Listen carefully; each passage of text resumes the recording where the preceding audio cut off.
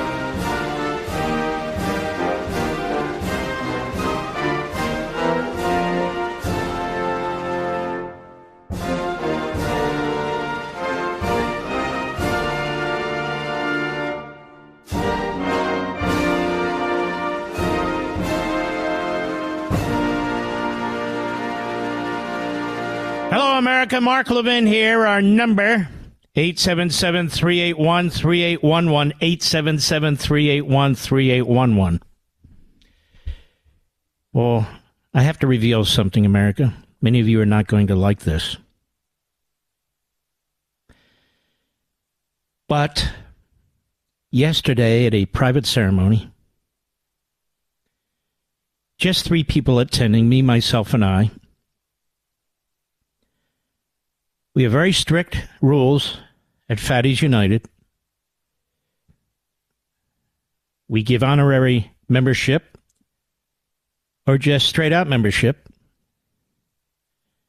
based on people who are fat. Now, I'm not fat. I would say I'm a little husky, but nonetheless, I appointed myself the executive director, CEO, founder and chairman of Fatties United, or FU.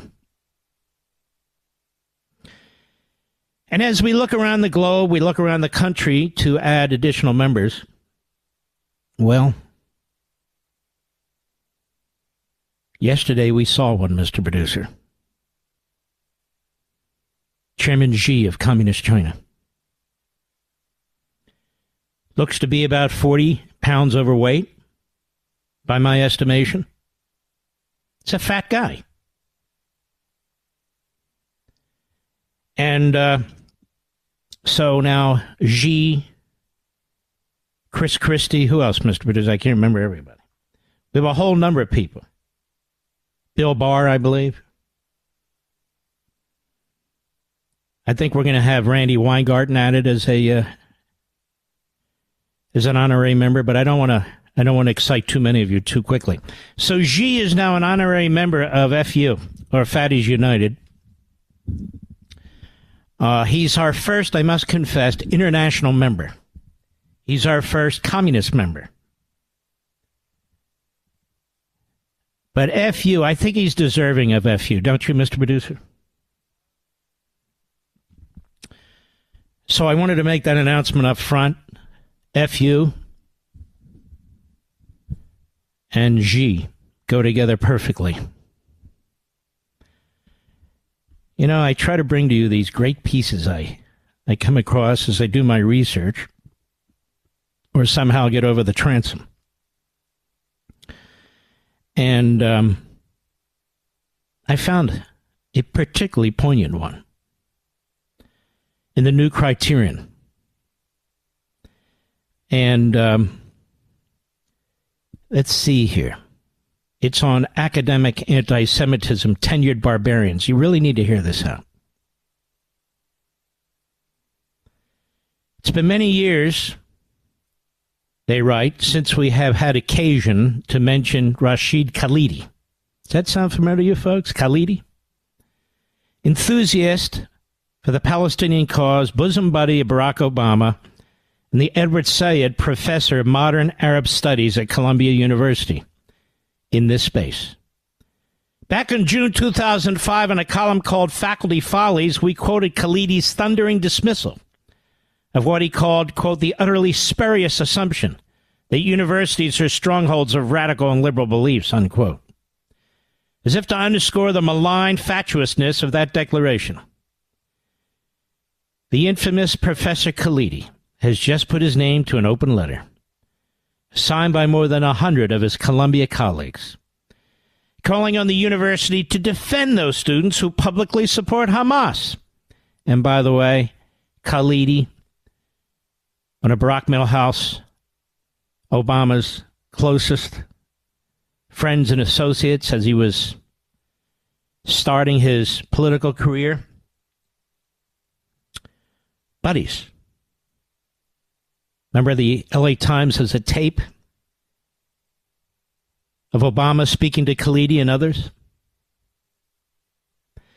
And they still haven't released it. In any way, they don't need to release it. We know of the association. Calling on the university to defend those students who publicly support Hamas, the terrorist organization that controls the Gaza Strip, and that, without warning, slaughtered more than 1,200 people, mostly civilians in southern Israel, on October 7th. Now, that massacre also left 5,000 injured and saw more than 200 people, including infants, toddlers, and the elderly, kidnapped and dragged back to Gaza Strip, killed more Jews than any event since the Holocaust, as you know.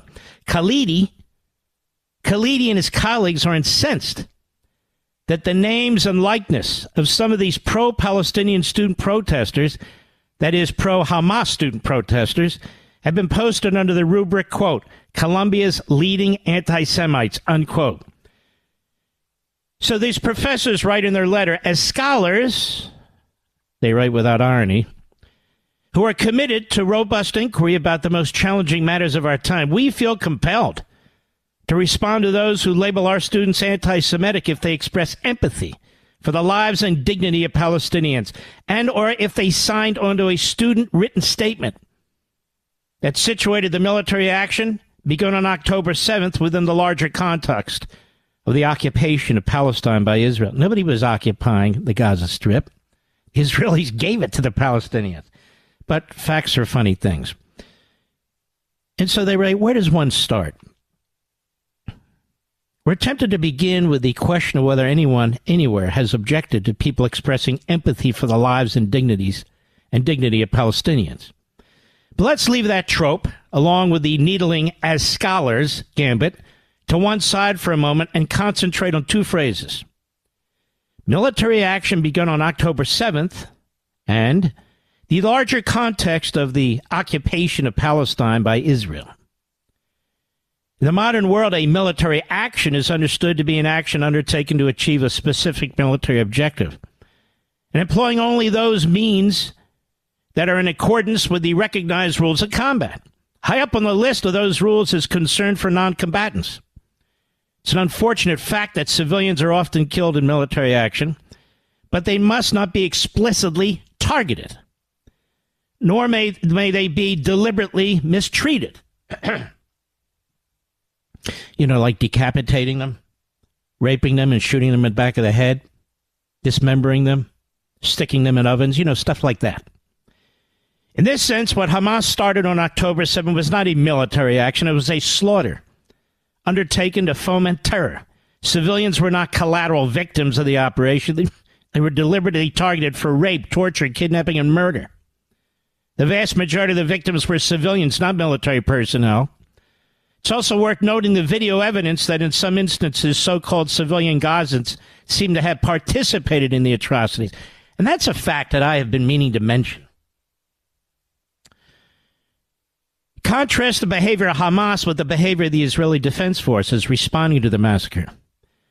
For weeks after the attack, the IDF urged civilians to evacuate to the south of Gaza, away from the headquarters of Hamas, which was certain to be the center of Israel's operations. Close to 1 million Gazans did evacuate. More tried to do so, but were prevented by Hamas, which confiscated their car keys and gasoline and destroyed humanitarian corridors that Israel had constructed to aid evacuation. And by the way, They also killed people who were trying to leave. Hamas, in direct flouting of the Geneva Conventions. And by the way, the reason they're terrorists is because they don't care about the rules of war, Geneva Conventions, the death of citizens, hence they're terrorists. Has always used civilians as human shields. And in this instance, the more than 200 hostages it took from Israel are part of that shield. Who knows where they might be secreted? As I said the other day, my great fear is that many of them have been executed. And they found a woman, 65-year-old Israeli, Ms. Weiss, been taken hostage. They found her on the side of the street. She'd been murdered. But by far the largest component of human bargaining chips have been ordinary Gazans. Hamas, again in violation of the Geneva Conventions, places military assets and command centers within, adjacent to, and underneath schools, mosques, hospitals, and residential buildings. Not only does this ensure collateral damage to life and property, it also transforms those non-military sites into military targets.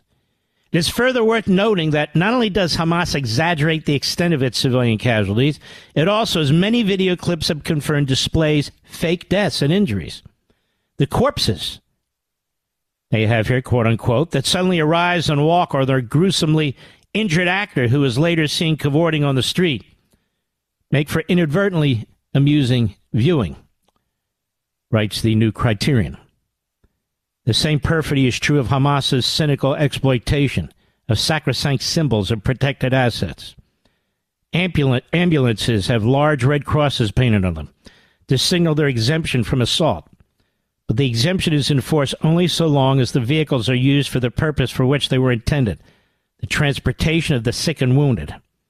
The IDF has presented video footage of Hamas operatives using ambulances essentially as taxis to get around the city with impunity.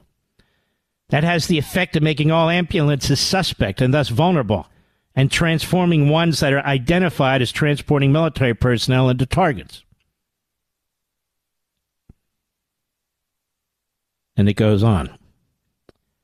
Before leaving the phrase about military action, it's worth noting that Khalidi, Professor Khalidi, Barack Obama's buddy, and his colleagues write that the action by Hamas has only begun, quote unquote. That implies that it's ongoing. As we write, the Israelis have made rapid progress against Hamas. The quick inroads made by the IDF have led to loud demands from the White House to the streets of London and many other places beside for, quote-unquote, a humanitarian pause, a ceasefire. But no such suspension should be contemplated against an enemy. It's begun, but not completed, its hostile actions. It's a surreal demand, a so-called humanitarian pause requested by an entity that just weeks ago undertook an ostentatiously anti-humanitarian rampage of such murderous ferocity and savageness. But let us now turn to the larger context of the occupation of Palestine by Israel, the phrase used in the letter by these professors, of which Khalidi and his colleagues speak. Paste the prevailing narrative. There is no occupation of Palestine by Israel. Really, to understand the political situation in that part of the world, one would have to go back to at least 1917, if not indeed to ancient times. But in 1917, the Balfour Declaration, contemplating the dissolution of the Ottoman Empire, explicitly sought to create, quote, a national home for the Jewish people, unquote. And by the way, they are the indigenous people, but they're talking about, at that time, in modern times. Explicitly sought to create a national home for the Jewish people, which became an international commitment with the League of Nations, formally adopted in 1922. The goal was eventually accomplished in 1948, when the State of Israel was created, having been strengthened by a 1947 resolution adopted by 2/3 vote of the United Nations General Assembly. Can you imagine that happening today?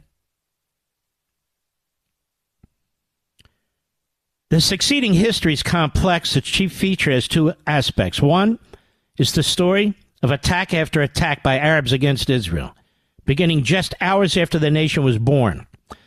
The other is the series of compromises, negotiations, and concessions by Israel, whose overriding desire has been peaceful coexistence. The present instance, the irrelevant drama began in 2005 when Israel withdrew all of its citizens, all of their settlements, military outposts from the Gaza Strip. The following year, Hamas won power in a legislative election, the last such election in Gaza, expelled other Palestinian groups, and has ruled the area as a theocratic war party ever since. Some pro-Palestinian commentators say the Gaza Strip is a prison state. If so, as one observer put it, Hamas is the warden. Hamas is the warden. And so it goes on, and I wanted to read this to you, not only because it's correct, but this tie-in with Khalidi and his tie-in with Obama's statement in recent times. Absolutely disgusting and appalling. I'll be right back. Mark Levin.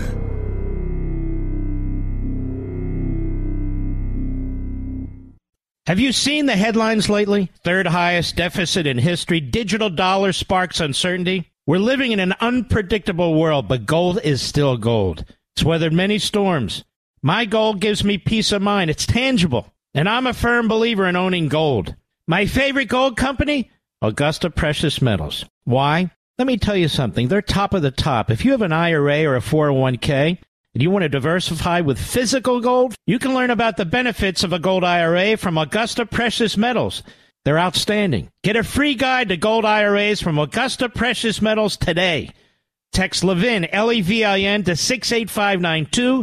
That's L-E-V-I-N to 68592. Again, Levin to 68592. Or visit AugustaPreciousMetals.com. Text data and message rates may apply. Performance varies. Consult your financial professionals before making investment decisions and get risk disclosures at AugustaPreciousMetals.com.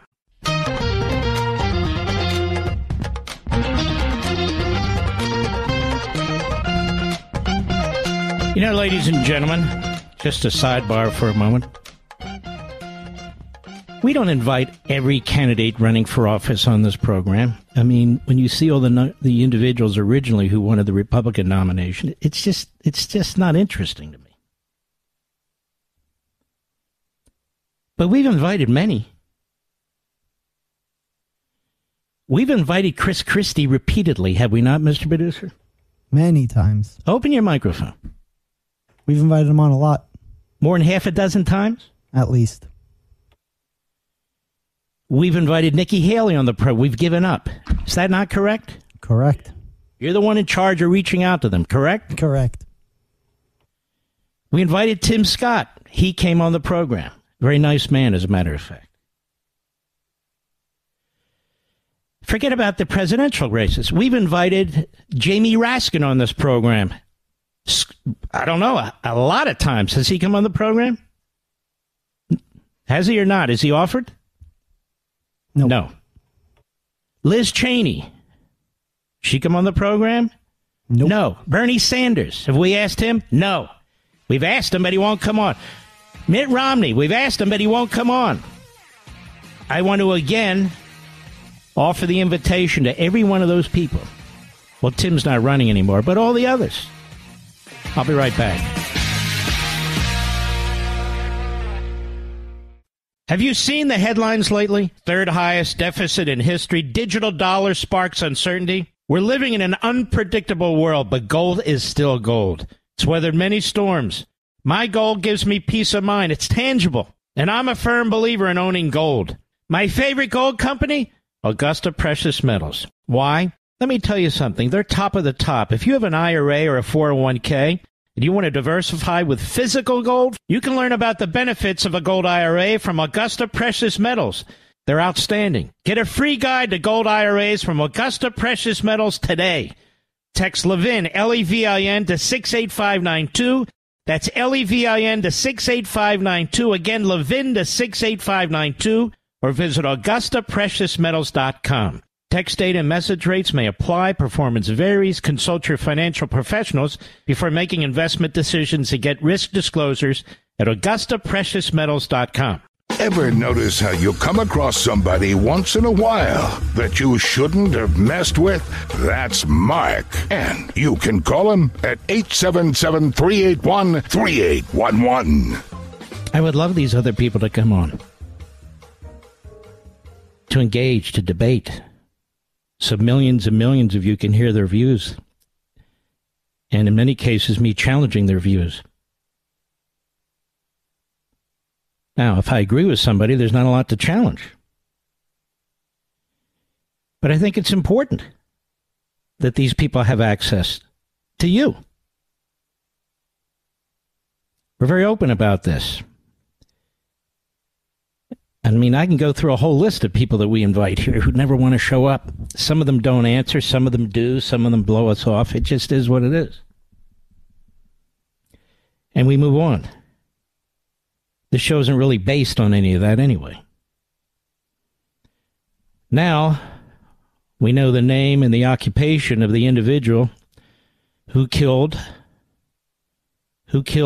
Paul Kessler. Who's Paul Kessler? Well, you don't know his name very well because the media have decided that he's not worthy of the kind of attention other people are who die, unfortunately, at the hands of killers and so forth. But Paul Kessler's apparently not on the top of the list. But now we know, and National Review, among others, are reporting, who killed Paul Kessler. Leah Al-Naji, Loyalnaji, a computer science professor. I just read you a piece called Tenured Barbarians from the New Criterion. I did it for a reason.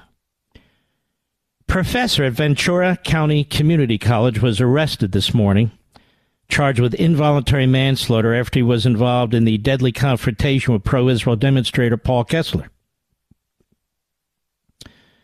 He died in early November of his wounds following a physical altercation with a counter-protester, quote-unquote. The Ventura County Sheriff's Department said in a statement afterward.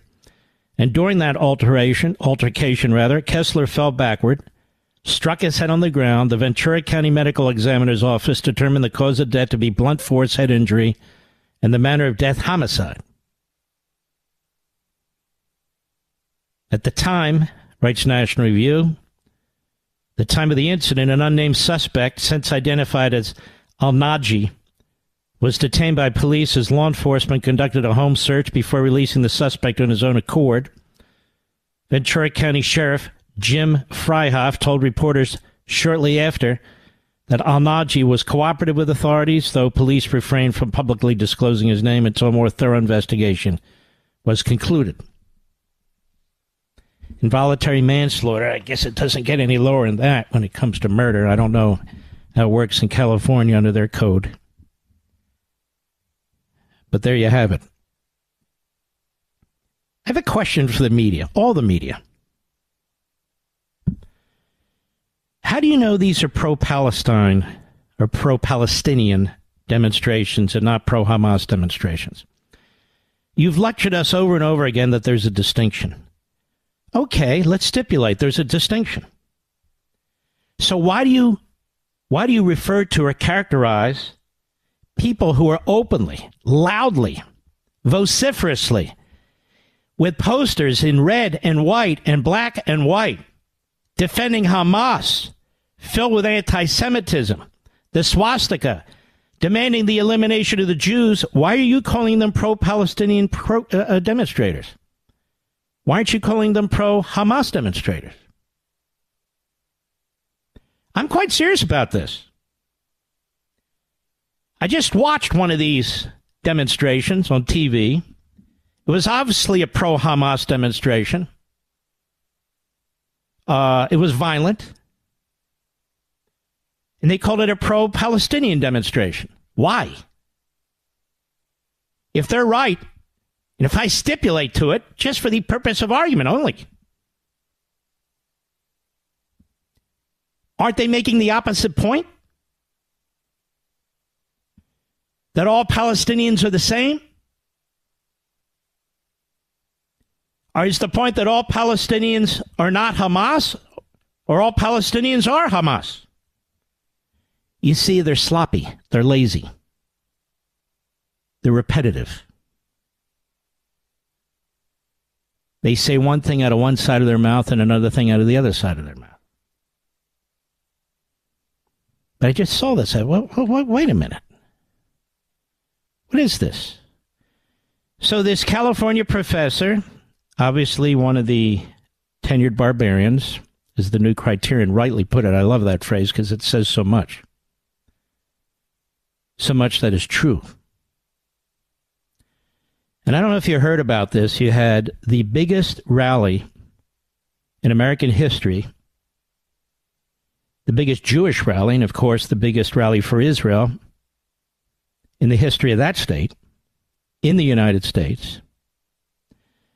And again, National Review, hundreds of pro-Israel demonstrators were left stranded on tarmac after the bus drivers coordinate an anti-Semitic strike. Really, what is this all about? Hundreds of Jewish Americans on their way to Tuesday's March for Israel at the National Mall were left stranded on the tarmac of a local airport after their bus drivers coordinated, quote, a mass sick-out, unquote, to prevent the travelers from attending the rally. Around 300 of the 900 passengers had flown in to Detroit, or from Detroit, were left on the tarmac, the Jewish Federation of Detroit, at Dulles International Airport for nearly 11 hours, causing them to miss the entire march. So here they are, spending money to go to the march, to exercise their free speech rights, their freedom to assemble rights, and they're prevented by truck drivers. Bus drivers, I should say, who obviously are quite anti-Semitic. When several buses failed to appear upon their 10:30 a.m. landing, many travelers had no way to leave the tarmac. They're on the tarmac. David Kurzman, the senior director of community affairs for the Jewish Federation of Detroit, had learned from the bus company that this was caused by a deliberate and malicious walk-off, that is, of the drivers. He said the bus company told the Federation that a significant number of drivers called out sick when they learned where they'd be taking hundreds of Jewish Americans, that is, to the pro-Israel rally. The Federation has not named the bus company and has refused to do so. Jonathan Kaufman had flown in from Detroit, eager to attend the rally. He was one of hundreds left stranded. I thought it was nuts. I thought it was crazy that we're blocked from getting to the rally, he told the New York Post, adding that there were frantic calls to find out what was happening as they were stranded for hours. Our right to assembly is a constitutional right, and this was straight up blocking that. Those left behind spent roughly 3 hours on the tarmac before they were loaded on several buses, only to be told that the buses were not for their group and they had to offload immediately. Now, the Jewish Federation of Detroit had chartered 3 private planes carrying 900 passengers in total. The transport rallygoers from Detroit to Dulles, outside of Washington. According to airport regulations, travelers on privately chartered planes are not allowed to leave the tarmac without pre-organized vehicular transportation. There they are, stuck on the planes, some for up to 11 hours. Because the passengers didn't pass through a TSA checkpoint before boarding, typical for privately chartered flights, they were not permitted inside the airport either. And when it came time for the whole group to fly back to Detroit after the rally, the plane's crew had timed out. That is union rules. Exceeded federally mandated, or federal government rules, federally mandated work limits. Because of the unexpected delay in the morning, the Federation was not allowed to leave for Detroit until 2:30 a.m. in the morning, leaving those who had made it to the rally waiting for hours outside the airport. Some in the group hadn't eaten all day. Kaufman, who spent hours on the tarmac and spent hundreds of dollars to attend the march with his mother, called the walkout a deliberate anti-Semitic act that would have been called a hate crime if it happened to any other ethnic group. Can you imagine that? Isn't he right? Isn't he 100% right? This has received almost no attention in the corrupt corporate Democrat Party media. This is a historical moment, and I would have loved to be part of it. While we're deeply dismayed by this disgraceful action, our resolve to proudly stand in solidarity and so forth has never been greater. But there you have it. The radical left-wing Marxist Islamists who are blocking traffic, who are attacking the DNC, I'll get to that later, and doing all kinds of miserable things. It's amazing. You don't hear about them being inconvenienced in any way, do you? No. They get on and off buses, no question about it, on and off trains, on and off planes. They seem to have easy access to wherever they want to go. We have a fantastic couple of shows this weekend, by the way. Sunday's Life, Liberty, and Levin, 8 p.m. Eastern.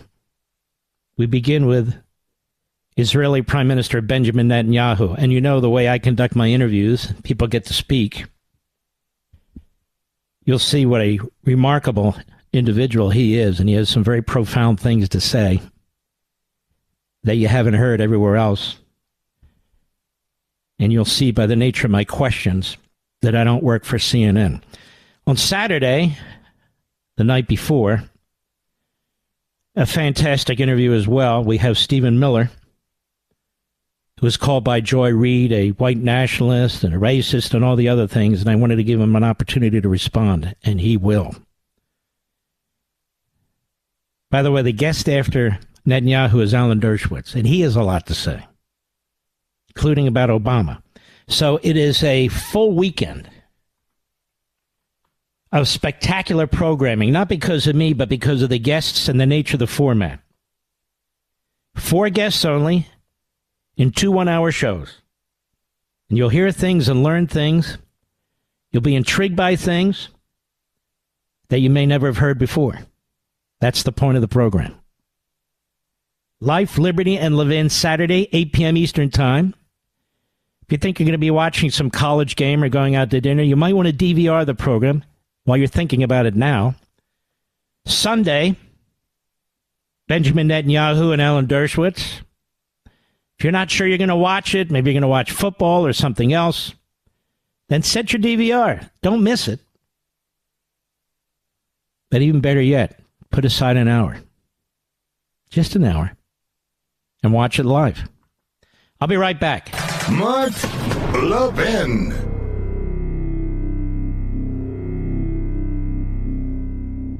Have you seen the headlines lately? Third highest deficit in history. Digital dollar sparks uncertainty. We're living in an unpredictable world, but gold is still gold. It's weathered many storms.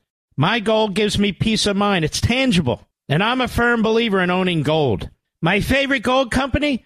Augusta Precious Metals. Why? Let me tell you something. They're top of the top. If you have an IRA or a 401k, and you want to diversify with physical gold, you can learn about the benefits of a gold IRA from Augusta Precious Metals. They're outstanding. Get a free guide to gold IRAs from Augusta Precious Metals today. Text Levin, L-E-V-I-N, to 68592. That's L-E-V-I-N to 68592. Again, Levin to 68592. Or visit AugustaPreciousMetals.com. Text data and message rates may apply. Performance varies. Consult your financial professionals before making investment decisions and get risk disclosures at AugustaPreciousMetals.com.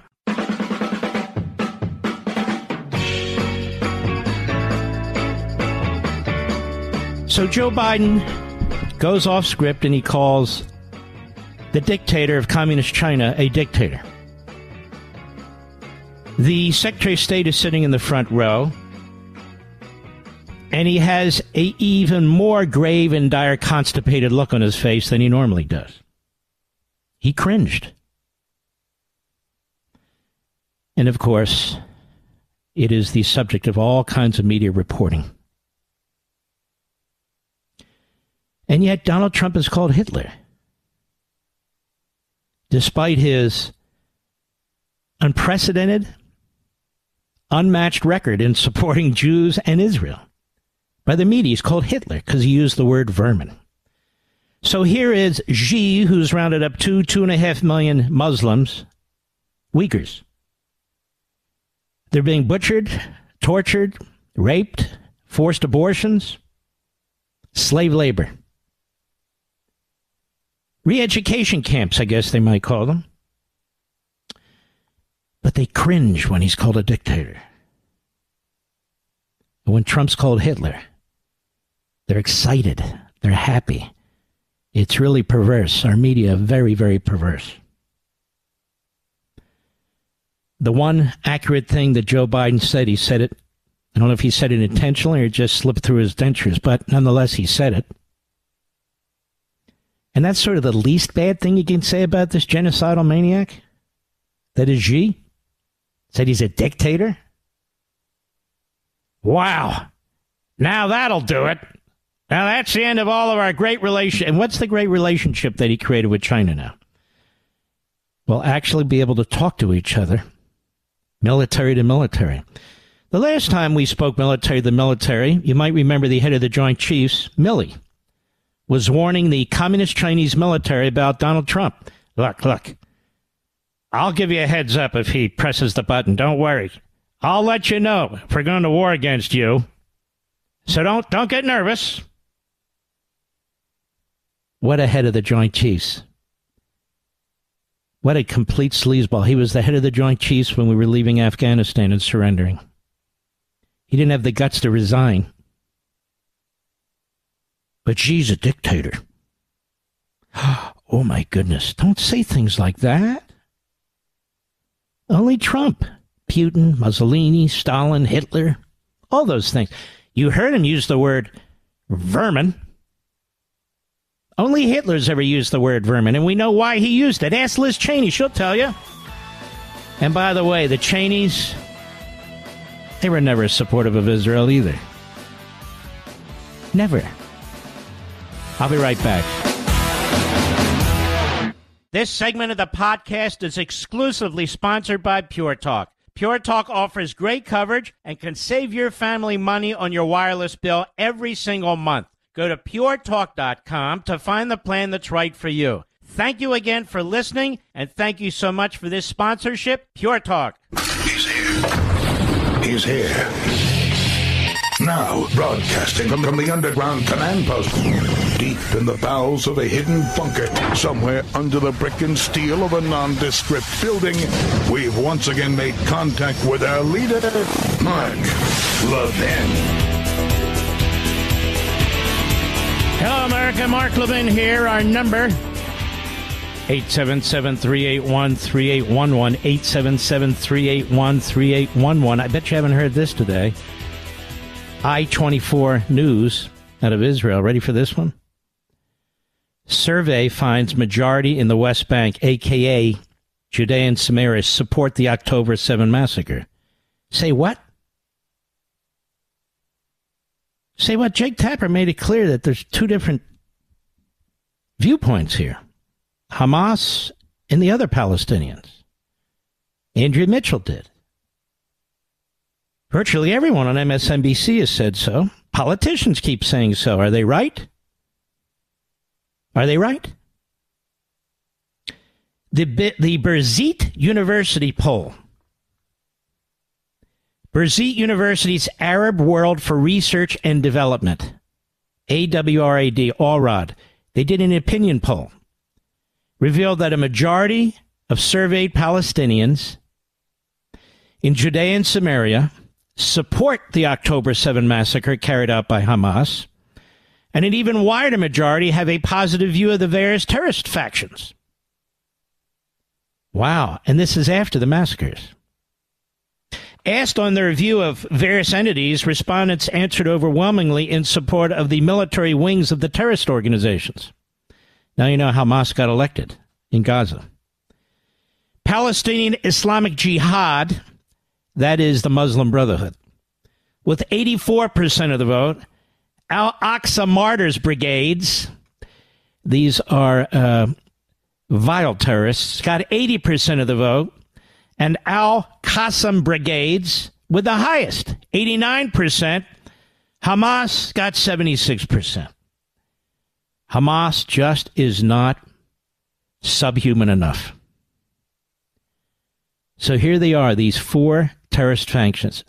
Palestinian Islamic Jihad was supported by 84% of the Palestinians in the so-called West Bank, that's Judea and Samaria. Al-Aqsa Martyr Brigades, 80%. Al-Qassam Brigades, with the highest, 89%. Hamas, 76%. Political bodies, the press, and other countries were much less appreciated. The governing Palestinian Authority, only 10%. Though the ruling party, Fatah, got a slightly higher 23%. The UN received 9%.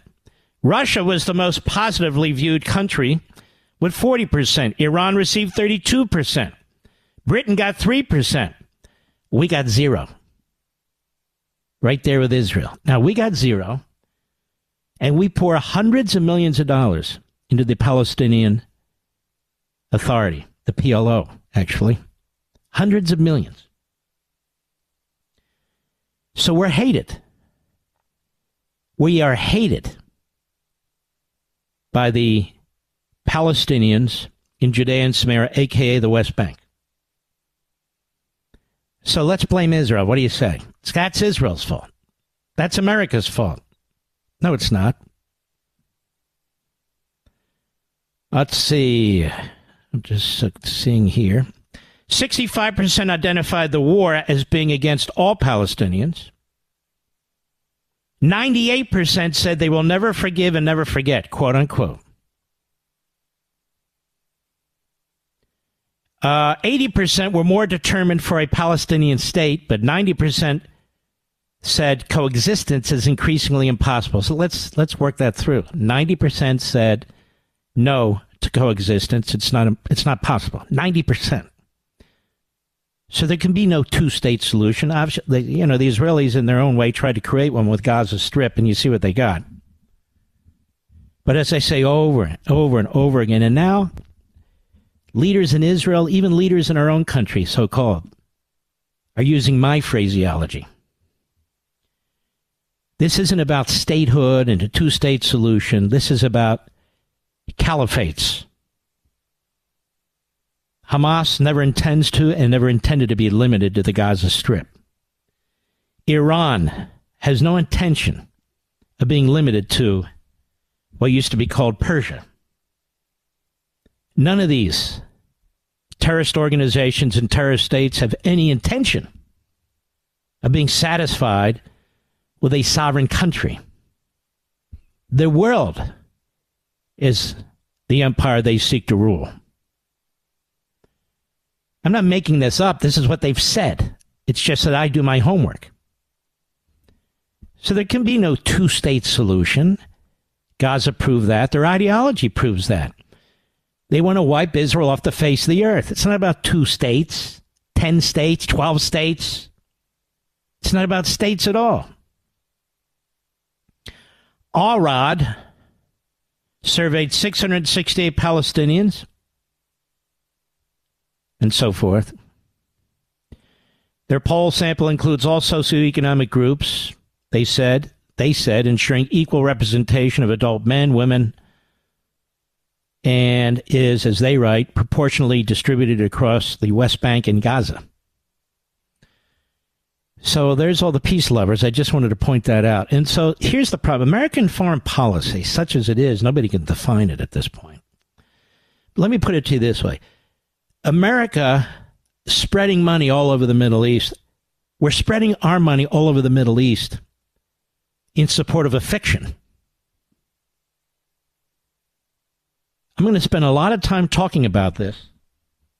In my opening statement on Saturday, I've written a lot of notes to myself and so forth. I don't think you're going to want to miss it on Fox, as a matter of fact. I think it's very, very important that we understand. You might say, oh, here we go again, the Middle East. We're talking about potentially World War III. You see what's happening in our streets. The Middle East, yes, but Middle America, too. Now, you've seen by now, police and protesters, according to AP, clash outside Democratic headquarters during demonstration over the Israel-Hamas war. This according to the Associated Press, which has done a horrific job. Typically in support of Hamas, typically against Israel. Police and protesters clashed outside the Democratic National Committee headquarters last night during a demonstration for a ceasefire in the war between Israel and Hamas, the latest reflection of boiling tensions over the bloody conflict. Now, let me slow down. You had groups that were there. One was founded by a Marxist. Others have been funded by the Hamas network. Some are front groups for the Soros network. So when they say tensions are boiling over,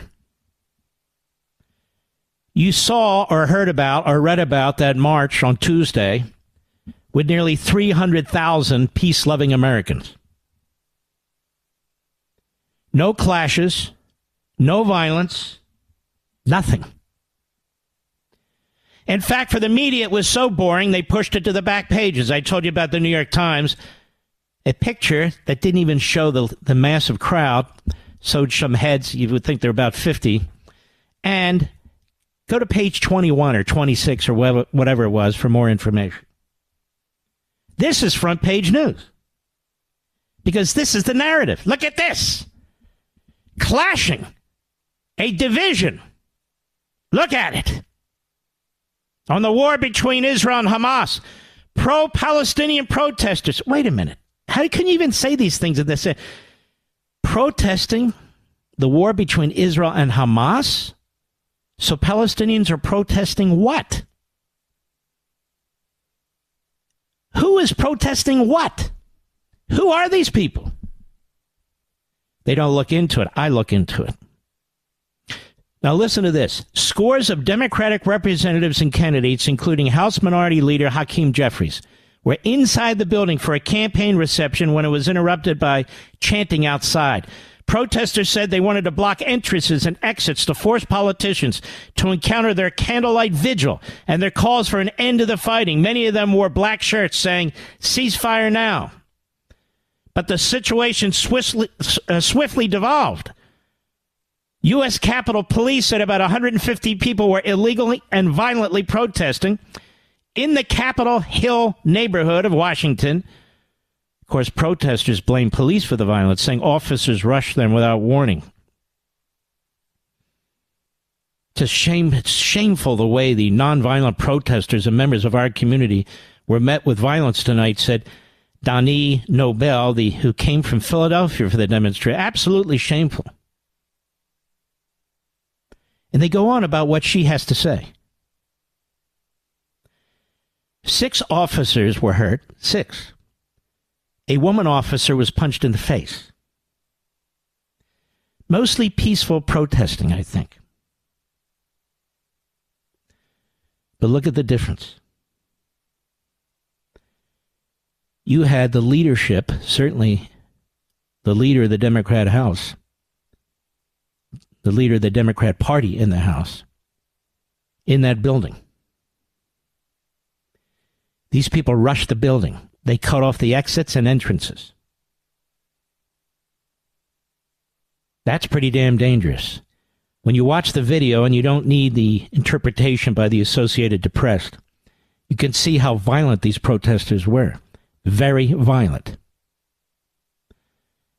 You have a left-wing Democrat member of the House, Brad Sherman of California. He said the protesters were trying to break into the Democratic headquarters in a post on Twitter, X. Protesters denied that was their intention. Oh, gee. We must all be Helen Keller now. No, we all saw it.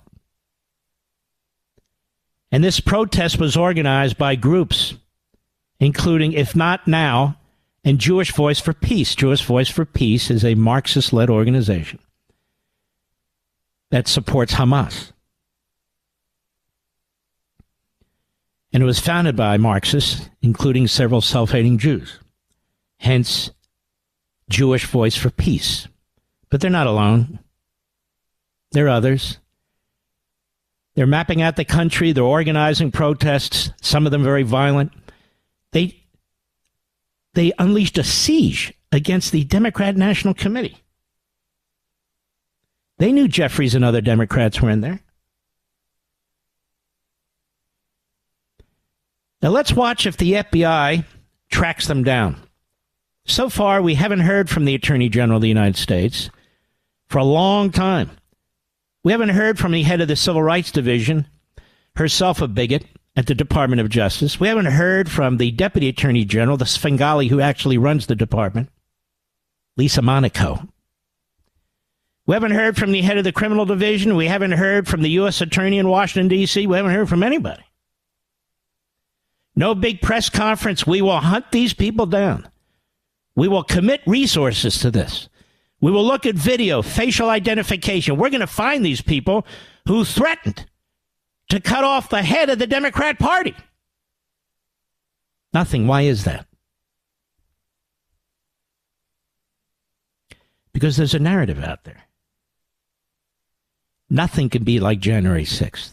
Nothing can be like the extremist radical MAGA. And we got the head MAGA dog, man. We got him in our target sites. Yeah, one way or another. Whether it's in New York or whether it's in Atlanta or whether it's in Washington or whether it's in Florida. Man, we've thrown more charges against this guy. He's got to be convicted of something. We will take him out. We will stop him. In fact, we're going to get that scarlet letter on him. We have a number of judges who want to help us, like our judge in Washington, D.C. She's in our back pocket. We know where she stands. She's made it abundantly clear right there in court. Nothing. We cannot allow anything to change the narrative. Circle January 6th on your calendar and no other dates. MAGA is anti-democracy. Not the Hamas network. Not the Soros front groups. Not these violent malcontents and miscreants. No. MAGA. I'll be right back. Mark Levin.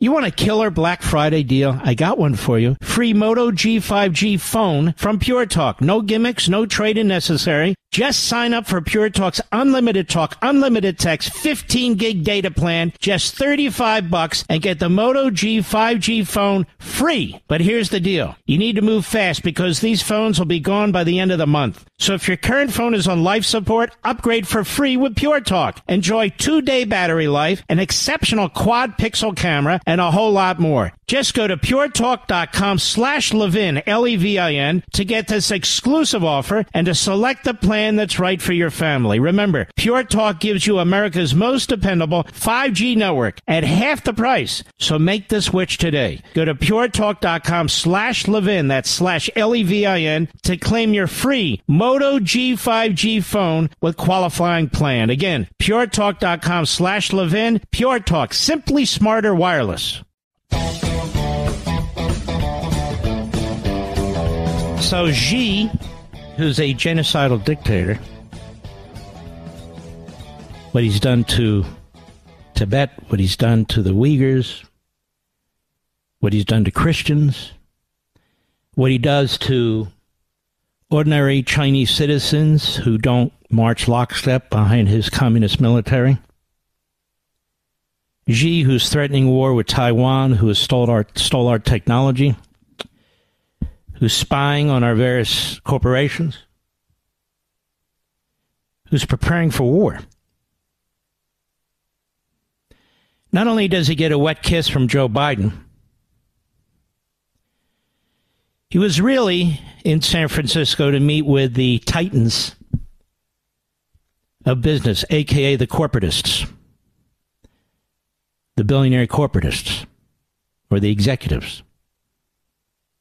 And as the Hill points out, he received a standing ovation as he took the stage to address a dinner with business executives at a summit of Indo-Pacific leaders in California. There's a big difference between most corporations today and most corporations 80 or so years ago. Most corporations in the past were patriotic. The executives were patriotic. Well, for that matter, so were Republican and Democrat administrations. So Xi meets with these heads of these corporations. Why? Because he needs them. His economy's in trouble. He doesn't want any decoupling. So he gives them BS, what they want to hear about, can't we get along? Can't we work together? He tells them we're in an era of challenges and changes. It's also an era of hope. The world needs China and the United States to work together for a better future. That's all they need to hear at AP and Reuters, CNN and MSNBC. That's all they need to hear on the great networks. The corporate media, after all. Wow, he's not what we thought he was. No, and the news corporations dare not ask to visit any of these internment/death camps that they're running for the Muslims or anybody else who disagrees with the regime. I mean, he's blown out military leaders, foreign policy leaders, his own appointees. He's blown out corporate leaders in China. Where are they? I don't know, I wonder. Those in attendance included Apple CEO Tim Cook, Blackstone CEO Steven Schwarzman, leaders from Pfizer, FedEx, Boeing, KKR, a big financial investment firm. Elon Musk was VIP of the reception. Very unfortunate. And many more. And there they are standing up, giving a standing ovation to the head of the Communist Chinese Party. Did you ever think you'd live to see this? Ever? Well, here we are. We're living and we're seeing it. I'll be right back.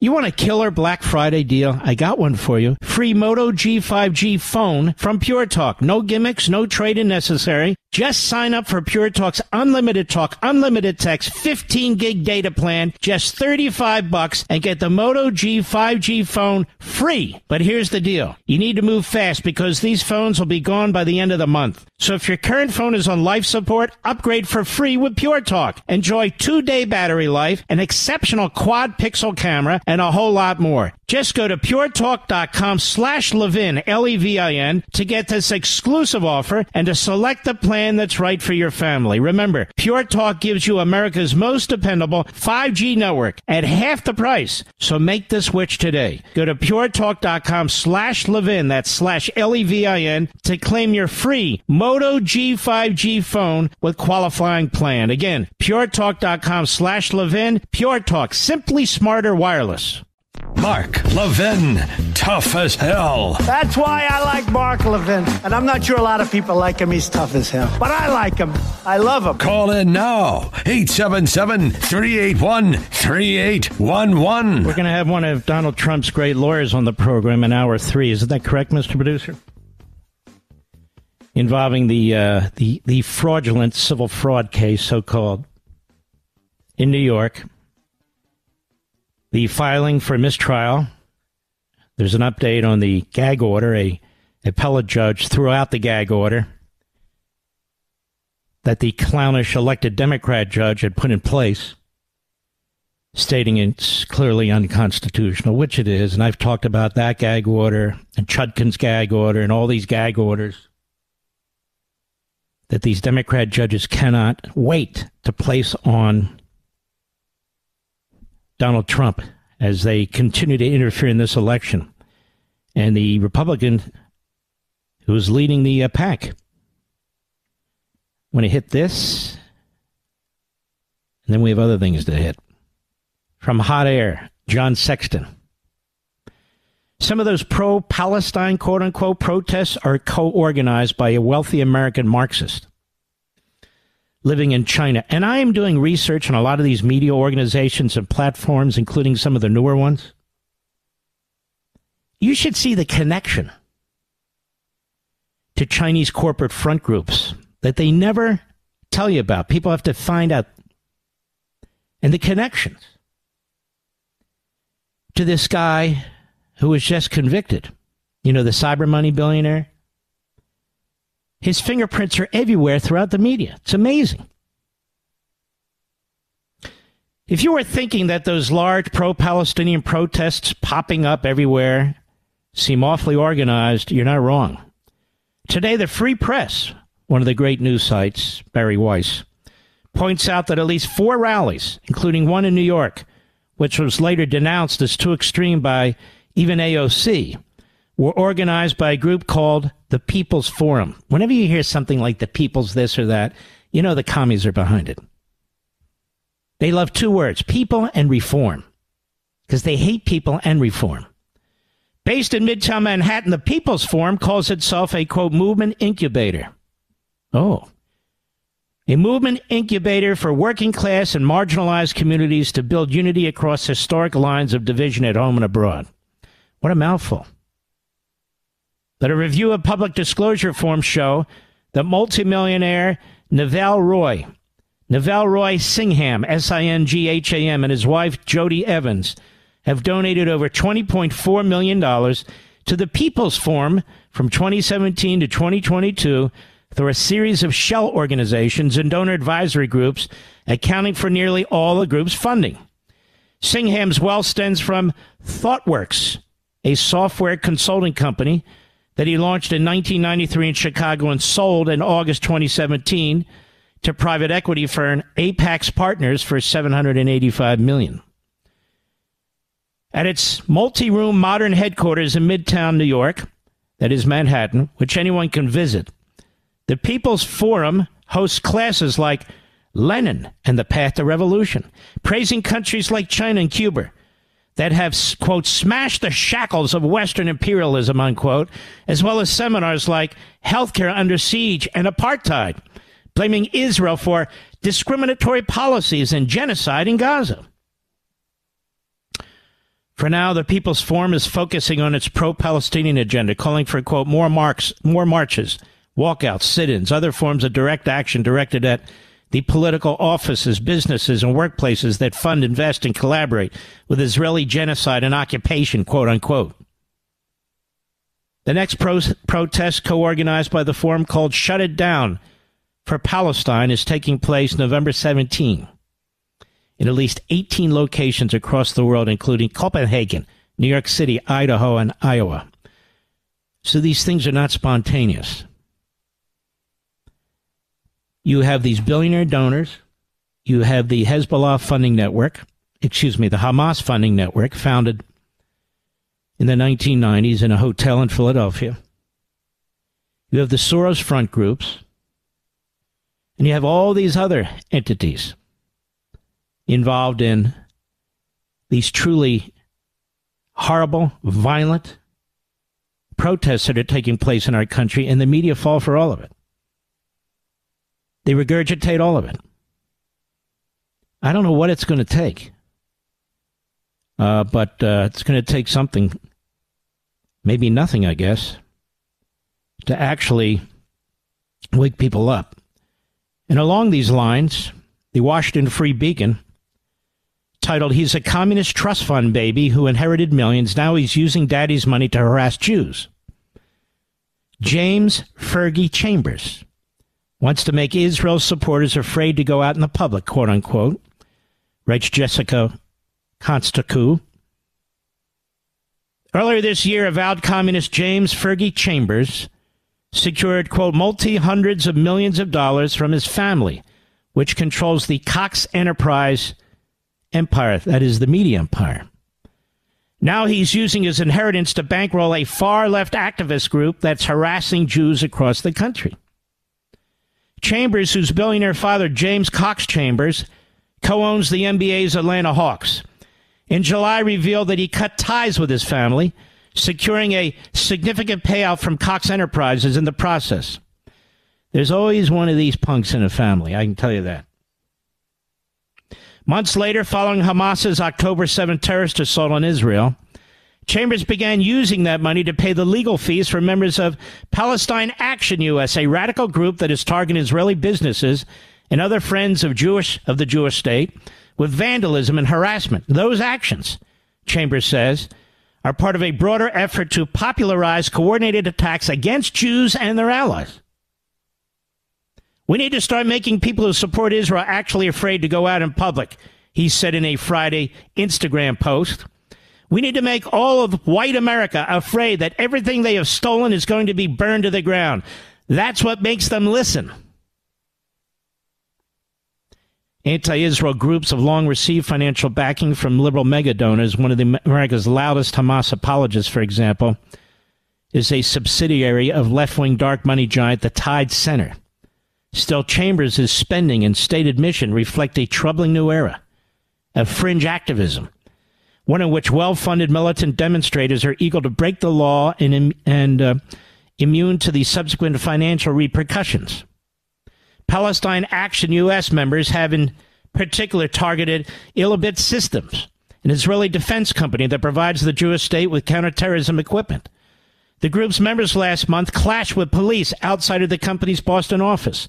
A demonstration that the group boasted, quote, completely halted Elbit's business and led to multiple arrests. And within hours of the ordeal, Palestine Action U.S. members were back on the street, having been released from jail thanks to the Chambers funding. Palestine Action U.S., which has referred to Israelis as genocidal maniacs and scum, also targeted the Elbit office in Arlington, Virginia, where members of November 6 smeared red paint on the doors to the company's building and sprayed-painted "War criminals work here" on the ground. The group said its Northern Virginia vandalism was part of a coordinated attack on Elbit, this company, with members also targeting company offices in Pennsylvania and Massachusetts. Chambers himself was arrested in early November for vandalizing a McDonald's restaurant near the White House after the company's Israeli branch donated free meals to the Jewish state soldiers. Washington, D.C. police confirmed McDonald's has been extremely patriotic. Walmart has been extremely patriotic. Fox has been extremely patriotic. Newsmax, OAN, same thing. Those demonstrations have already caught the attention of law enforcement officials who argue the Palestine Action U.S.'s militant tactics and Chambers' deep pocket could lead to serious violence. Two such officials told the LA Magazine that federal agencies have received intelligence that Palestine Action U.S. could threaten homeland security and heed calls for Hamas to carry out attacks in America. I'll tell you what, if we don't get our hands around as a country, these dark money billionaires like Soros, like this guy Chambers, like that guy, the Marxists in communist China and so forth, who are obviously trying to overthrow our society. We don't get our hands around the entities that have these American front groups with these fancy names that have these networks in America funding these protests, but not just protests, funding violence, supporting terrorism, trying to mainstream terrorism and Hamas, destroying our colleges and universities. If we don't get our hands around this, we will cease to exist as a free and moral country. Remember what I've said in the past. When people say, well, the vast majority of fill in the blank aren't that way or don't believe that, that's not the point. It's not the vast majority. And I want to tell the FBI director who must listen to this program, there were only 19 hijackers that resulted in the largest murder of American citizens right here at home in American history. 9/11. 19. Didn't matter how everybody else felt. There were 19. Marxists, Islamists, fascists all understand this. Lenin wasn't leading a majority who wanted to overthrow a very horrendous, by the way, monarchy in Russia. But he did it. Mao wasn't leading a vast majority of the Chinese people for the communist revolution. Most people don't even know what a communist revolution was. Didn't matter. In Cuba, with the help of the New York Times, Castro had a handful of militia. Maybe 30, maybe 50 most. Yet he overthrew that government. Doesn't take many. But when you have backing from billionaires who are protected by the media, seems to me it's a lot easier. I'll be right back. Mark Levin.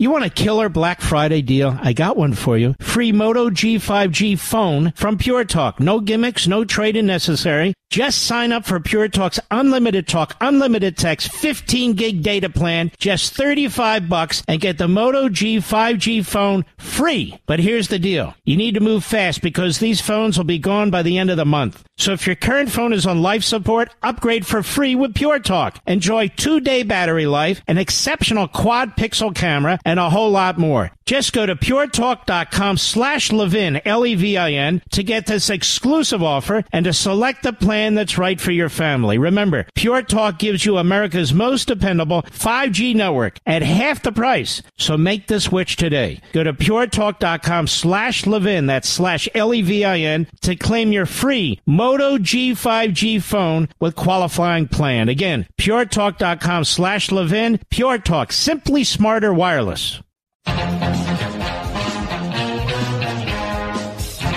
With a great hour 3 coming, we're going to talk in some detail about that case, the fraudulent so-called fraud case. Update you on that in New York and several other things. I'll be right back. He's here. He's here. Now, broadcasting from the underground command post, deep in the bowels of a hidden bunker, somewhere under the brick and steel of a nondescript building, we've once again made contact with our leader, Mark Levin.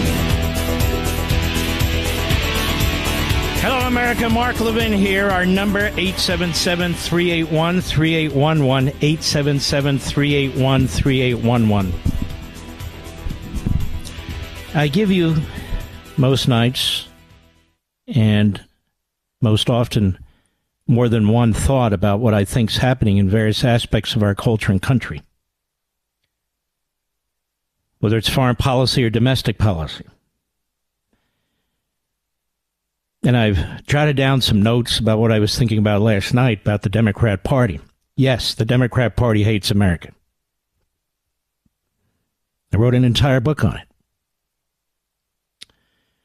But let me suggest something to you.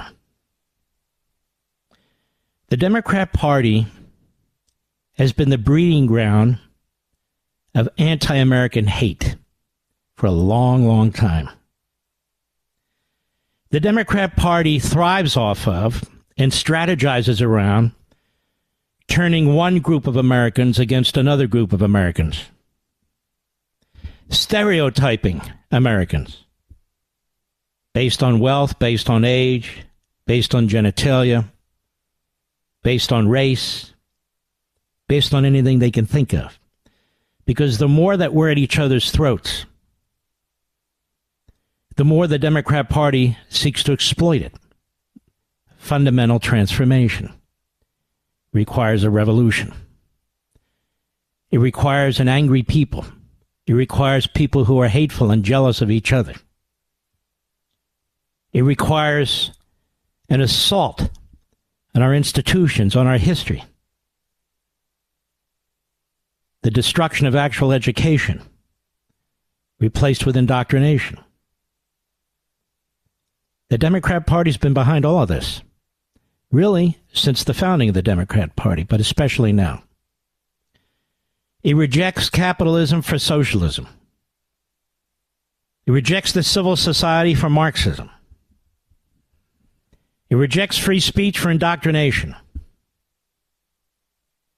And at the beginning of my book, I explain in great detail how the Democrat Party is more like the authoritarian rulers in the Communist Party in China and the fascistic elements of Russia. The problem is, America, no longer can the institution of the Democrat Party control what it's created.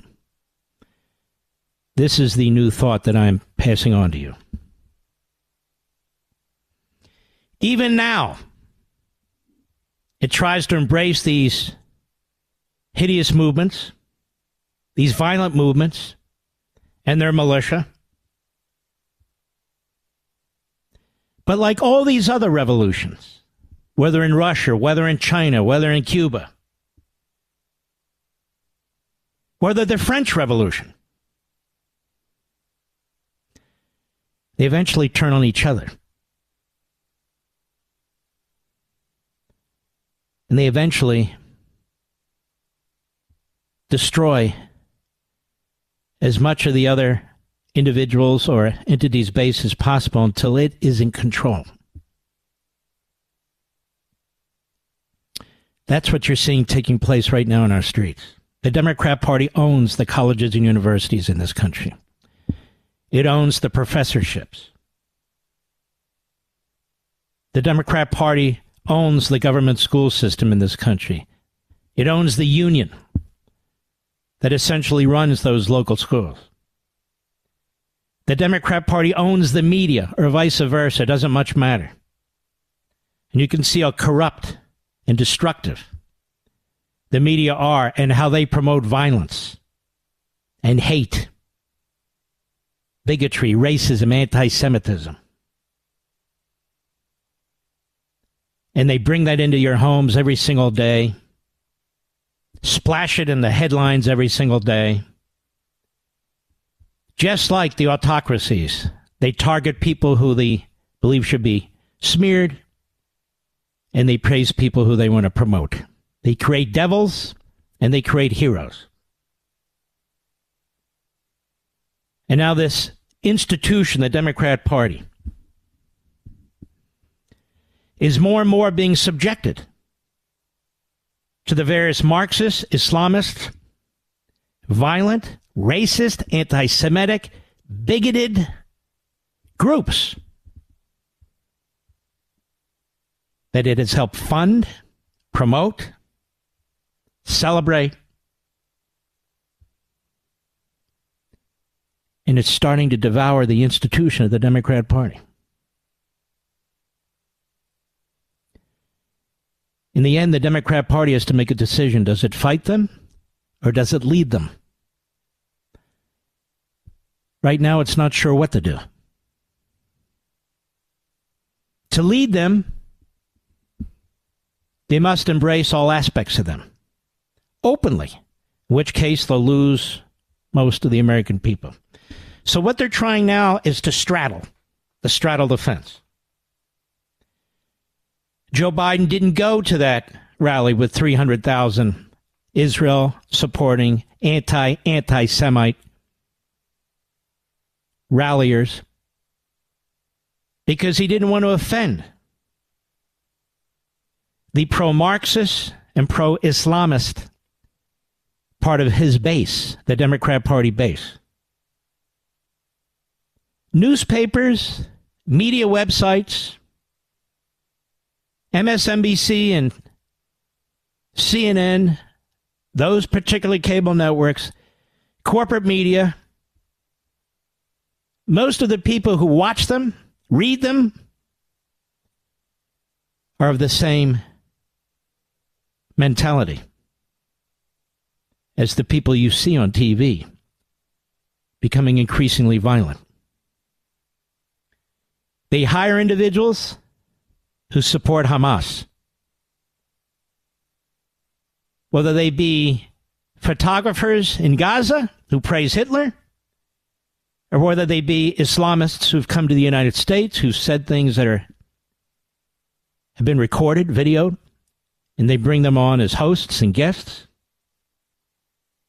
You can also see news personalities, journalists,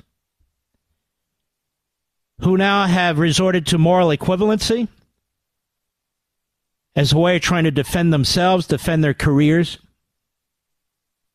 because they don't have the guts to speak out and confront this. And most of them are Democrats, after all.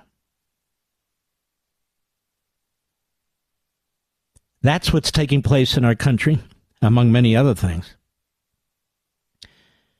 And you can further hear it by the bellicose attacks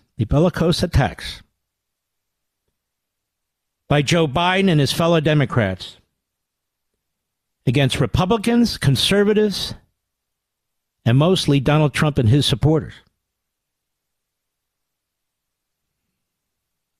that he's Hitler, that he and they threaten democracy.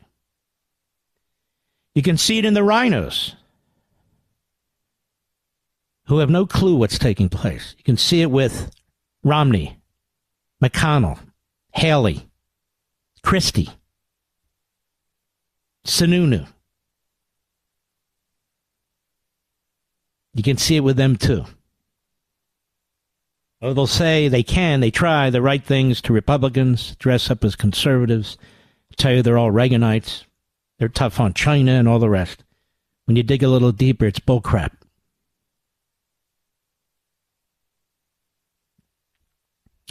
You can see it in our corporations. Corporations have been conquered from within.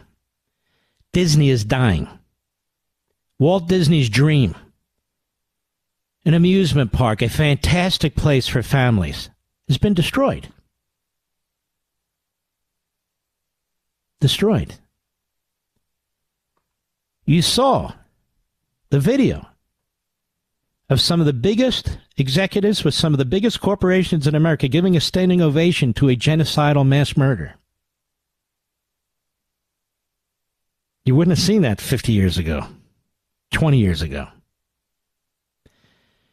The Democrat Party is fundamentally changing America. It's fundamentally changing America in horrid ways.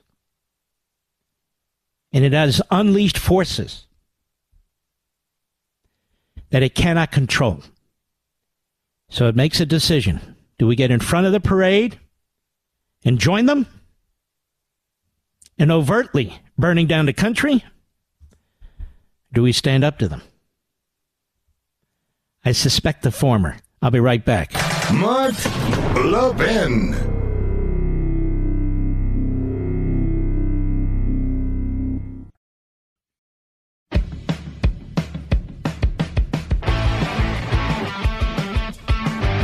We're back, America. It is a pleasure to have with us Alina Habba. You know, Alina, I don't know. Have you been on this show before? I have not. I'm so excited to be on your show, Mark. I'm a big fan. And I'm a big fan of yours. You've been doing a fantastic job in and out of the courtroom, and I want to talk about that.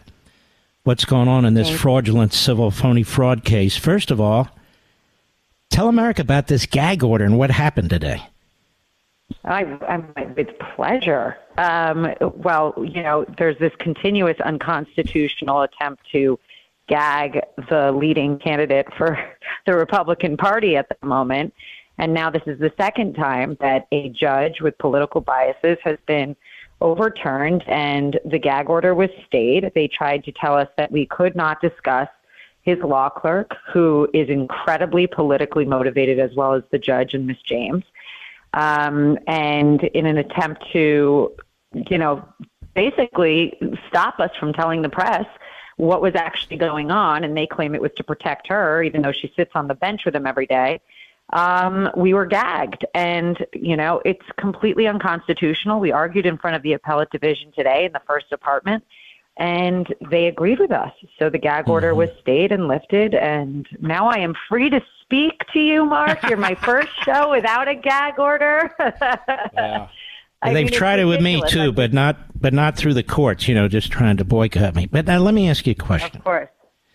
Yeah. To those of us who've practiced law for a while, particularly in the constitutional field, the unconstitutionality of these gag orders are so obvious. And never before has a presidential candidate been gagged, let alone a former president been gagged, let alone in the middle of an election. They leak like hell to the media. They go out there and they talk to the media.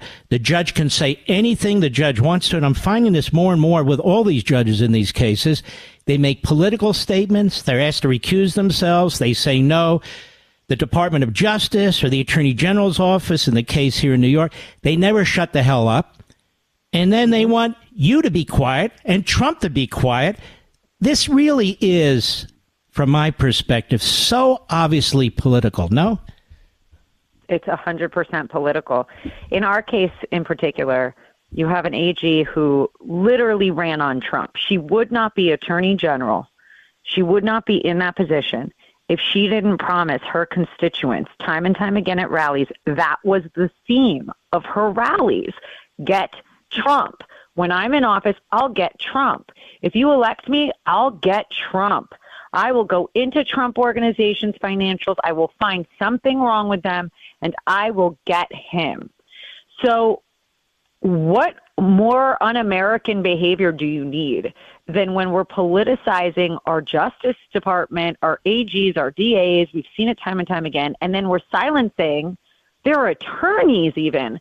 And by the way, just so you know, Mark, I was not even allowed to speak about the clerk on the record in the courtroom.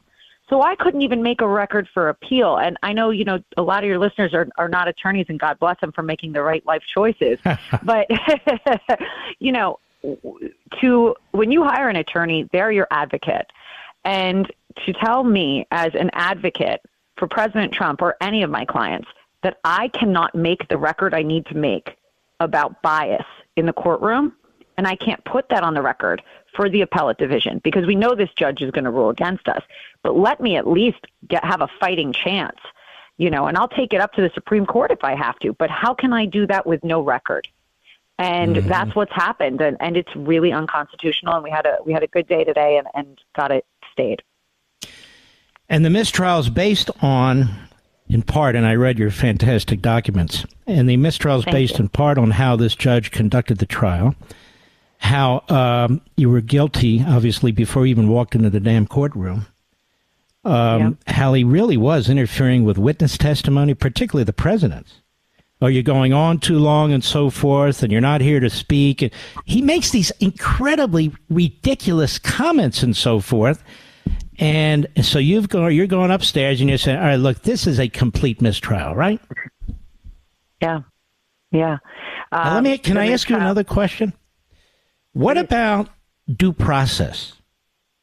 In this courtroom, the idea of due process really is outrageous, the way this judge conducted himself. I'm even thinking of a federal right to due process, even though this is a state court action. Is that something anybody might think about down the road?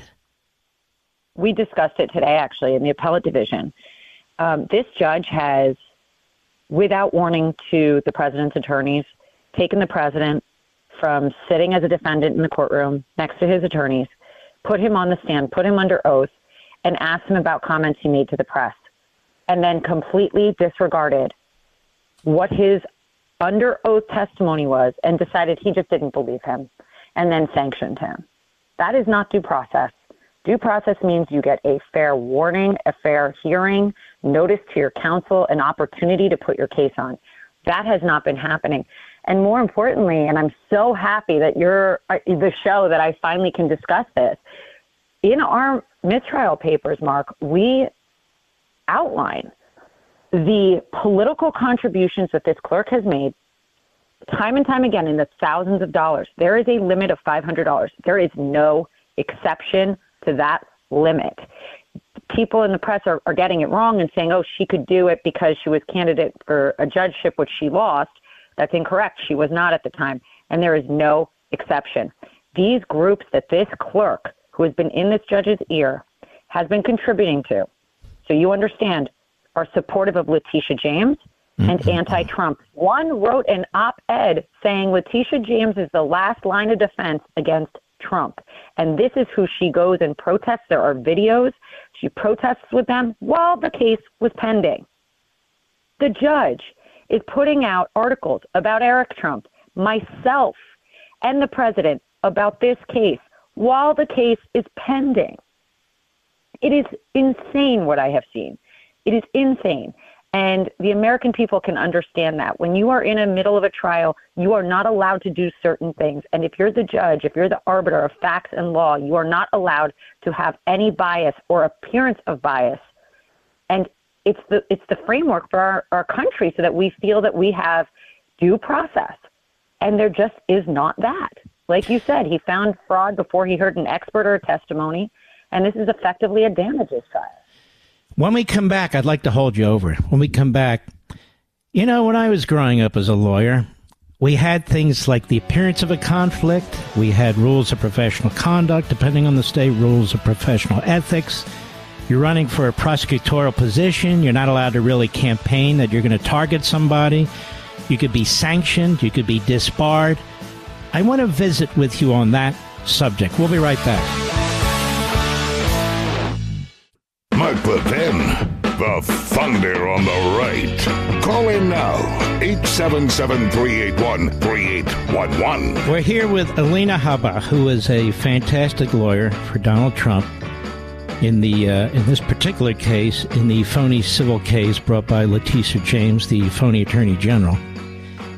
So my question is, whatever happened to these rules of professional conduct and these codes for judges, for prosecutors, for lawyers generally? They're never raised. And, you know, you don't have to raise it. Nobody has to raise it. If any lawyer sees this, or a judge in particular, they are free to raise the question with the bar on their own, right? So why isn't the New York bar or anybody taking a look at any of this? You know, I don't know. I don't know.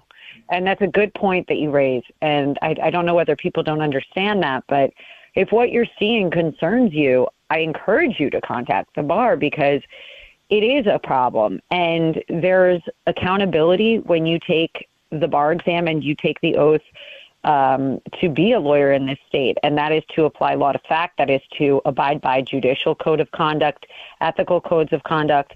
And those rules apply to me and they apply to them. And this, what we have seen, and, you know, the reporting, remember, the reporting is only giving you a glimpse, and that's by mostly left-wing reporters. Mm-hmm. If they're saying it's happening, imagine what's actually happening. So I encourage people to read the mistrial papers. You know, we outline specifically every action of what we have seen. It's very disturbing, and I think you raise a really good point. You don't have to be a lawyer. You don't have to be involved in this case to raise the issue. Where can people find those papers online? Where do they go? I can post them, you know. You absolutely can. They're public. And I encourage you to look at the links. Look at the links to videos of people while this case is going on that are sitting on the bench, you know. Mm-hmm. It's not okay. It's okay if you're a political person, a spokeswoman, an advocate, an attorney. It's not okay for a judge. It's not okay for a courtroom. There is a difference between me and the judge. There is a difference between Miss James, frankly, and the judge and his law clerk, you know. So it's a really dangerous precedent that's being set. I'm glad the appellate division saw our way today, but feel free to post it. I know there's been articles that have embedded them in there as well. Let's grab one of those, Mr. Producer, and flop it up there for everybody to see. It's very, very important. President Trump, he's pretty amazing, isn't he? He is steadfast. Yeah. He's strong throughout it all. Most people would crumble. He doesn't crumble. He gets stronger, doesn't he? He really does. I think it motivates him because if your motivation is love of the country, I think that when you see the destruction that is happening to our country, it motivates you to get in there, fight, and he is fortunate enough to be able to do so in a very serious way. And I think his numbers show that people are listening and agree. So, you know, the more they hit him, he always says, they're only doing it to me to get to you. You know, they want full control, and he's the only one stopping them at this moment. So, you know, it's important, and I know that that's why he's resilient, and that's why he's not afraid. Frankly, that's not why I'm not afraid. You know, I really believe in what he's doing. I believe in this country, and I'm very, very scared by what I've seen in the courtrooms. When I say I'm Alina Habba and I represent Donald Trump, there is a sharp contrast between representing anybody else and representing him, and the treatment he gets is so unfair and so wrong, Mark, that if you care about this country not going to hell, you know, you have to get behind it, because I don't think anyone else is strong enough to fight the radical left, to be honest. Anytime you want to come on, let us know. It's been very nice to meet you. I've been admiring what you're doing from afar. It really is terrific, and you're up against it. The system is very. Look, I don't want to cause any trouble for you, so I'm saying this for myself. The system is corrupt. You have these one-party cities, these one-party states, and what's happening is it's reflected in the courtroom. And so when people lose faith in the rule of law, they lose faith in judges and the judicial system, and they see what's taking place, half the country at least, they do grave, grave damage to this republic, even though they think they're helping their own party. And you're fighting against that. And anybody who does that deserves kudos. And I want to thank you very, very much for what you're doing. Thank you, Mark. I appreciate that. But I do it, frankly, for the country. You know, it's not about being Republican. I get it. Believe me. Alina Habba, thank you. God bless you. Be safe out there. Yeah, God bless you. Thank you so much. All right. Take care of yourself. First time I've ever spoken to her, ever. But look, she has an impressive record. She fights. She doesn't back down. She could have. She wouldn't. And I want to talk about this gag order.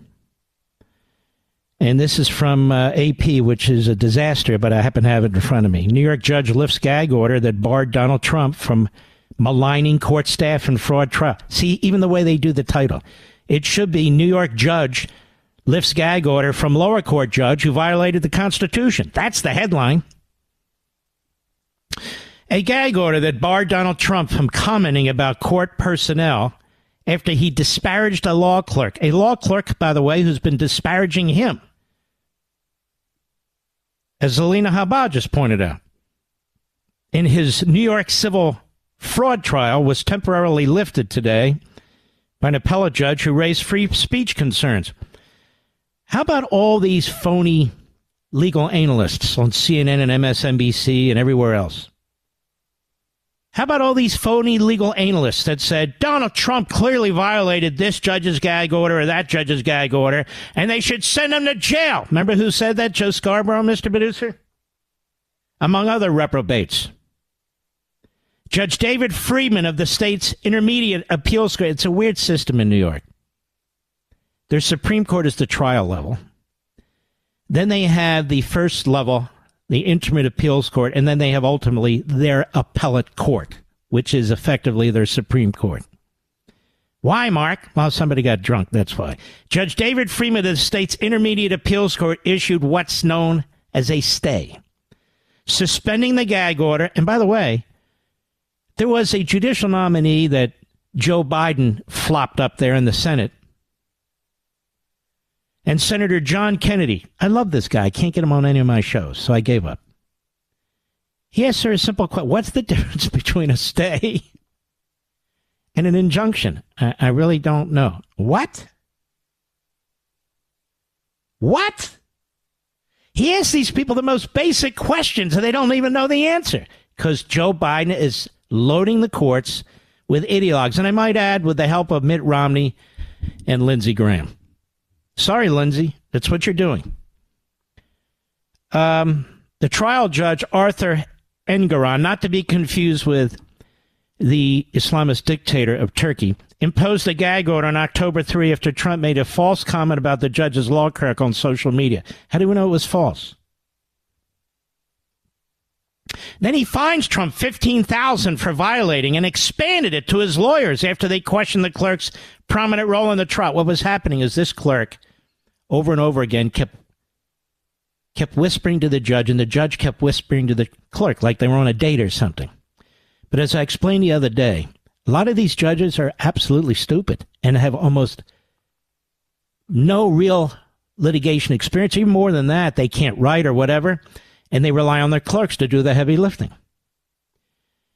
And so at different odd stages of the so-called trial that's taking place, where the result has already been decided before the trial, they kept whispering to each other. And you can imagine, you're sitting there as the so-called defendant, your lawyers are saying, what's going on there with this spectacle here?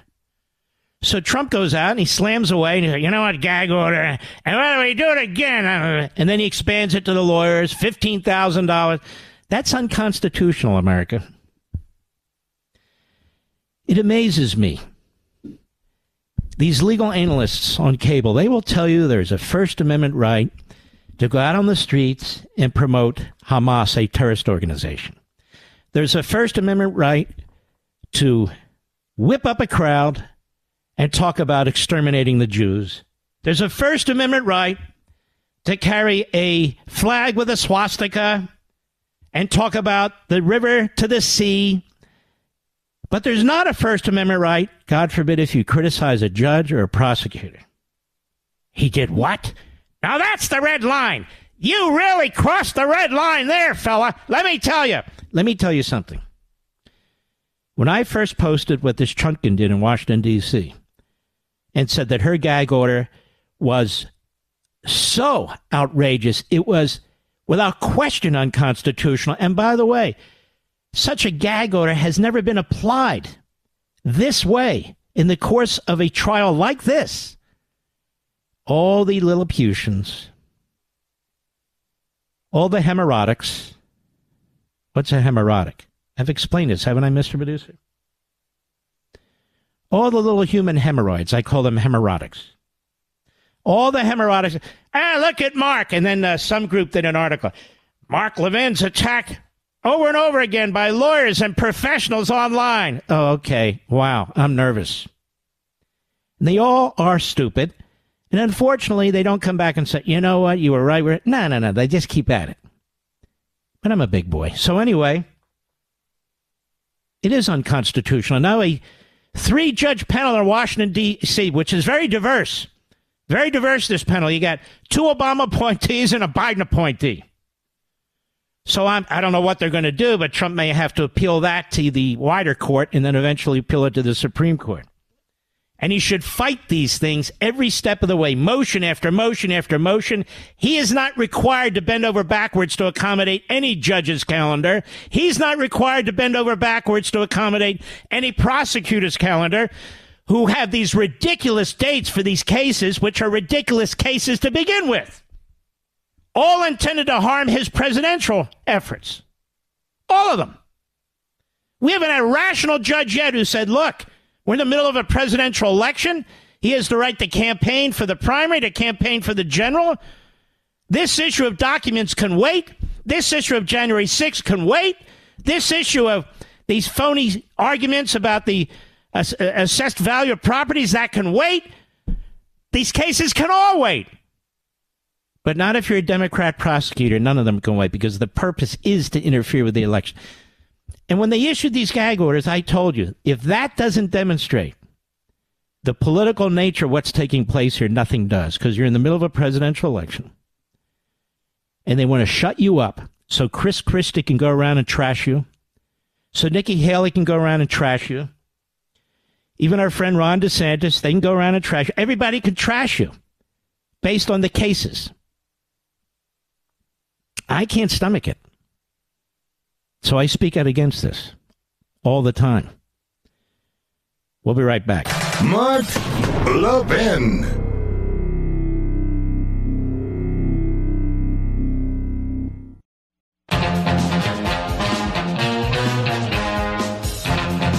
Folks, I'm telling you the truth. You definitely want to watch Saturday and Sunday, Life, Liberty, and Levin. My opening statement Saturday explains in great detail the Biden foreign policy in a way that you've never heard before. I've given it a lot of thought, among other things. Of course, we have the great Stephen Miller. On Sunday, we have Israel's prime minister, fantastic, Benjamin Netanyahu, followed by a man who's become a good friend of mine, Alan Dershowitz. That is a killer 1 hour. I hope if you're not sure you're going to be able to watch, it's no secret. There's college football on Saturday night. There's professional football on Sunday night. By the way, a lousy game Sunday night. But go ahead and set your DVR. I think you're going to really appreciate both of these shows. I think they're very, very important. I'm not going to lie to you. I've been thinking about retirement, or I was. But I can't retire now. There's just too much hell breaking loose all over the country. So the people who hate my guts and pray that I'll get hit by a car, it ain't going to work. At least for a few more years, it's not going to work. Just to show you how diabolical the Biden regime truly is, as I prepare to leave the air in just a minute or so, as I pull this up, listen to this. The indigenous peoples of Israel are in particular the people in Judea and Samaria, but not solely, not exclusively, but certainly them. And here's the Times of Israel. This is a breaking story right now. Blinken raises settler violence in call with Gantz, as Israeli Foreign Minister Cohen remains sidelined. In a call earlier today with Minister Benny Gantz, who of course was an opponent of Netanyahu's for prime minister, U.S. Secretary of State Antony Blinken stressed the need for Israel to take affirmative steps, quote unquote, to de-escalate tensions in the West Bank, including by confronting rising levels of settler extremist violence. What's happened, ladies and gentlemen, is terrorism has spread to and is rising in the so-called West Bank. And so people are defending themselves, including settlers. And so Blinken is saying, stop defending yourself. Don't the Jews in Israel understand that we don't want them to win? Don't they get it? That's what Blinken's saying in his own diplomatic flim-flam. All right, folks, we salute all of our heroes. I want to thank you. God bless you for being in the audience. And I will see you tomorrow. Be well.